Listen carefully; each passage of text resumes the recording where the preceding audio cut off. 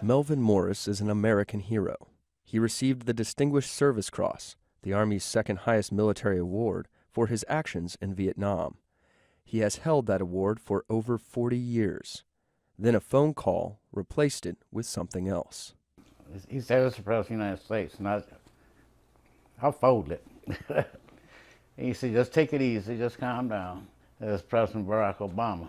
And he told me that he regret that it took so long, but that I was going to be awarded the Medal of Honor.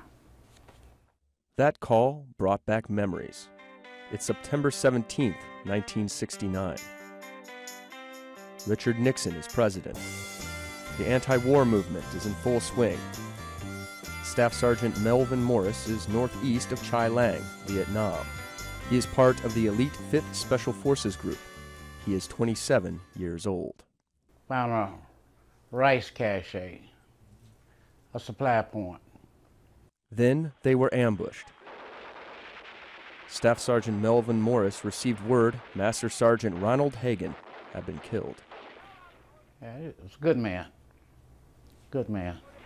Sergeant Morris took 2 men and advanced ahead to recover the body. Turned him over and I gave him his last rites. And I didn't worry about the shooting. And that's when 2 individuals with me got wounded. So they had to get them out and then I had to come back again. After recovering the body, Morris realized that Hagen's secret map was missing and went back a 3rd time. And when I went back, that's when they shot me. He was wounded in the chest, arm, and finger. And I don't know how many magazines I used, how long I fought, until I finally decided I had to get out some kind of way, because I was by myself. And luck was with me.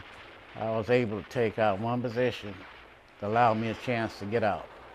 Taking fire from all directions, Sergeant Morris made it back to his unit and was evacuated.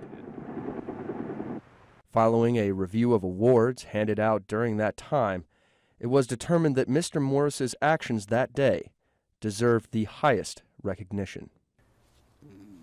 To be honored in such a fashion that I just still can't comprehend it. I can't. Not yet anyhow. Not yet. In fact, the first thing I asked the colonel was, can I wear my uniform? He said he'll check and see.